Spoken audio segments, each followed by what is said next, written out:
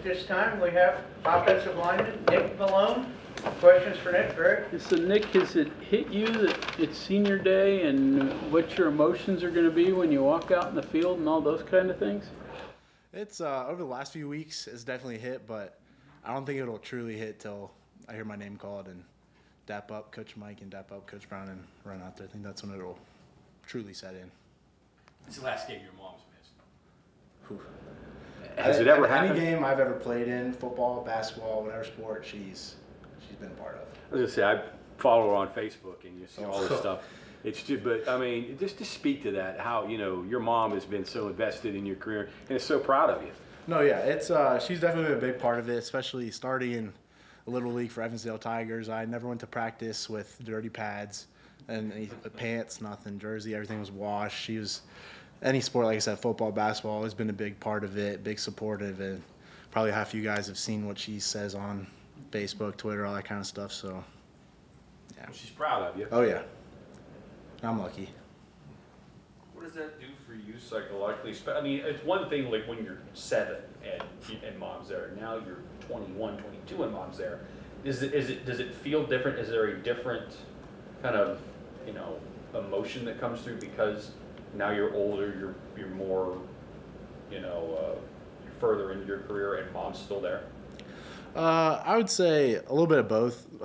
Just kind of the same aspect of when you're young, you always want to improve and impress them. So I kind of went along with it now, and kind of I just play for my family, play for them, because without them I wouldn't be here. And kind of I always want to put on a performance that'll really impress them, because if I do good for them, it's really all that matters.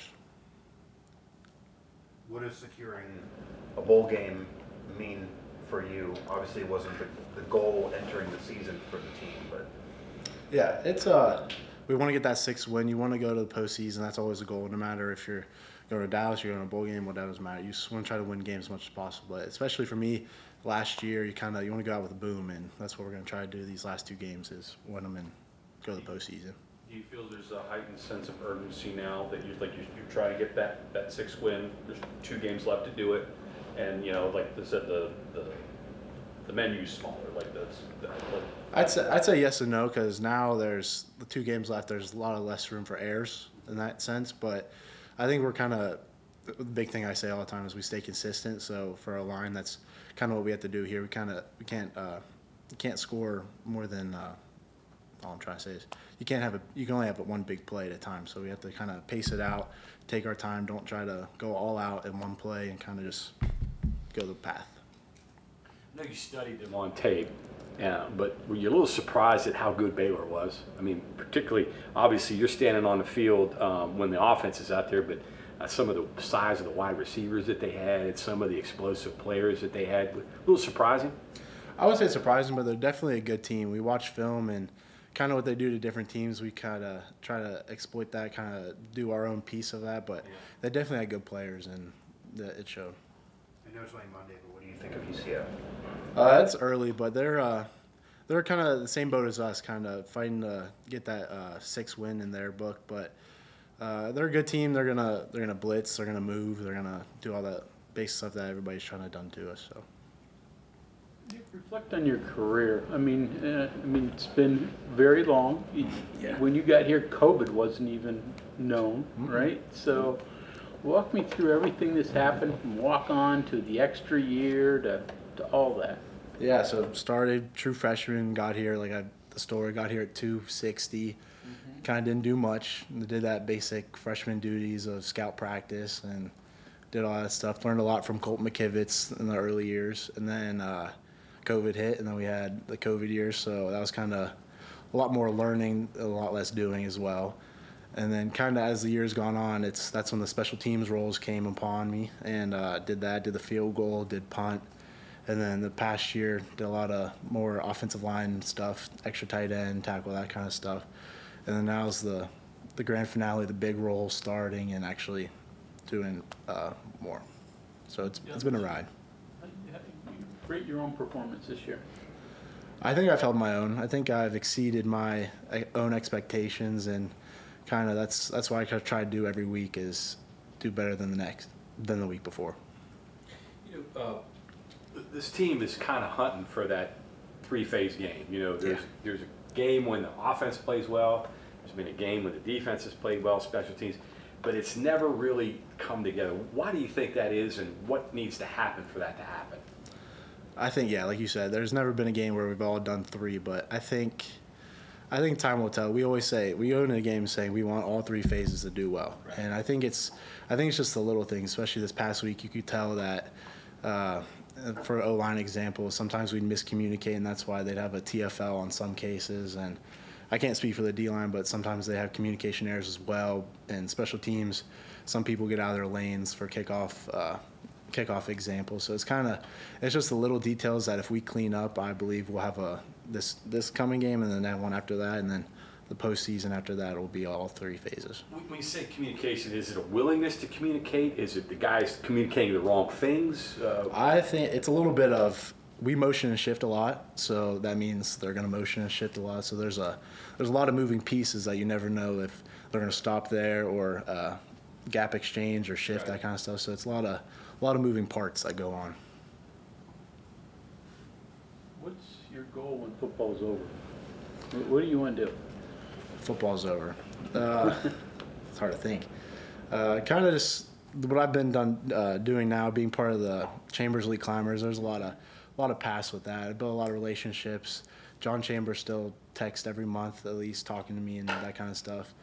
Dave Groover with he always stays in contact with us, and kind of just, I feel like a business path would be my path once football's done. Referee basketball? You don't want to follow that line? I don't think I could do that. Too much. I don't think I'd be good for that sport now. Not for me. I think somebody from Morgantown who's been to games for a while, just to see the fate you guys have had in home games this season, where had good opponents, had opportunities, and just going to end up sub 500 there. Especially a bummer for someone like you, or is that just kind of like a thing across the locker room, like, man, it could have been better? I think a little bit of both, especially being from Morgantown. I know the fans, and they want us to win. I want us to win, and we didn't do that. And it's a letdown for them and a huge letdown for us. So that's why we want to go out this last game and put on the performance they deserve, and hopefully we come out the outcome we deserve as well. To that, I mean, you guys have played so much better on the road. It's kind of puzzling, you know. And then you look at, you know, some of the performances that you've had four double-digit losses at home, and yet you played so well. What can you put a finger on that? I don't know. It's just I don't know the part of it. It's just we play well on the road, and I wish we could translate that what we do on the road and translate it to here, but I just don't have an answer for that one.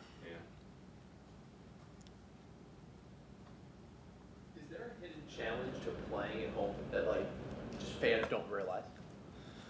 I think, especially, let's say when our fans get loud, it's very, you can tell the opposing team has trouble. You get false starts on them for their offensive line, that kind of stuff. Our fans play a huge part, and that's the kind of thing we want to reiterate, is that we want to do well for them, so that creates the momentum for our defense, which keeps the crowd going and creates a more hostile environment for the other team. So it's kind of a win-win for us if we're doing well and it keeps going. You ever think back to when you were a kid sitting in the stands or whatever and watching the games, and how much you idolized the guys, and now you're one of those guys out there? You ever think of that responsibility to little kids and stuff like that? Oh yeah, I remember sitting in the stands. I was right before I got here, I was in the stands for the what was the snowy game? One of the big snow games. I remember I was like, I'm going to be there next year. I'm going to be running out with the team. I'm going to be doing this and that. It's a surreal moment going from the stands to playing, and kind of hope I set that example for other people as well that are around here in West Virginia, that you have the opportunity and you can do the same thing. Does that put an extra, you probably don't want to put any extra pressure on yourself, but is there extra pressure that you feel is on yourself because you're local? Like you just said earlier, it's like, I know the fans here because you grew up with them. These are your friends. These are your neighbors. Like, what is that like to be a Morgantown guy and be a representative of this university and a representative of this football team? Yeah, I feel there's a lot more pressure, especially being from Morgantown and kind of being from the state. As people on the team being from West Virginia, you want to be able to represent your state in a way that we win, we do well, and I feel like there's definitely more pressure on us because you don't want to have a bad showing and be like, oh, West Virginia can't produce, they can't do this and that. So I feel like there's a heightened pressure, but I feel like we've done pretty well in that area. Nick, what's been one of your favorite moments from your time here in this program off the field that maybe we wouldn't know about? That's a good question. I think one of the biggest things is when we go to the Children's Hospital on Fridays before games. There's a lot of stuff going on in the world, and there's a lot less things that are bad going on, and we're just playing football, and people over there have real struggles and things going on, and kind of bringing light to them and kind of being the sunshine in their day. That's one of the highlights of we've done. To her question, 2 games left, but is there one game that you think about that, yeah, this was a special moment, special memory, something that's going to be meaningful to you? I think when we played Penn State the very first game, because that was a big game for us. We didn't win, obviously, but it was kind of my very first true start in the role that I'm in now, and I was able to show what I could do against top-notch talent and show my abilities. I think that was one of the moments. Okay, thank you, Nick. Thank you.